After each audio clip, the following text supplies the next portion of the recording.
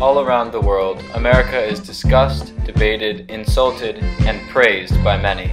But how do our citizens at home feel about America?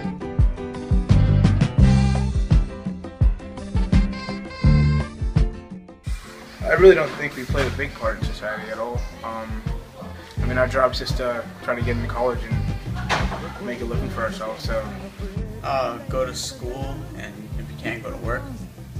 Teens' role in society is to provide a good role model for the younger citizens of America, and it's also to partake in society so you can help benefit the whole country.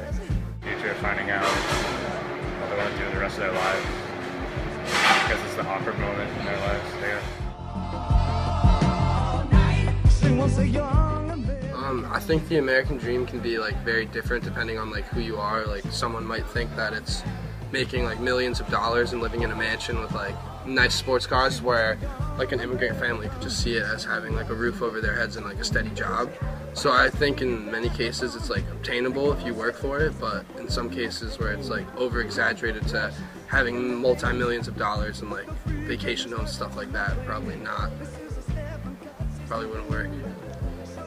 Get a family, have a well-paying job, and just be happy.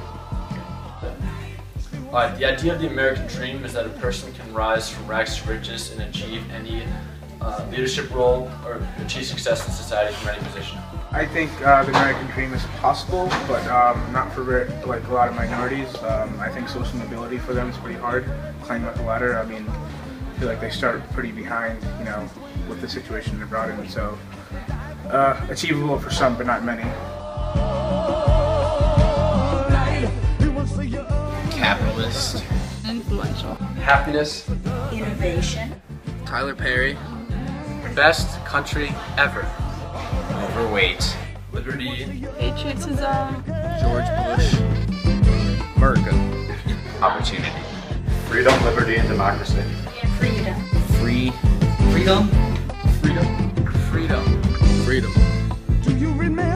America, our capitalist, influential, innovative, patriotic, and free country. Love your country. Love America.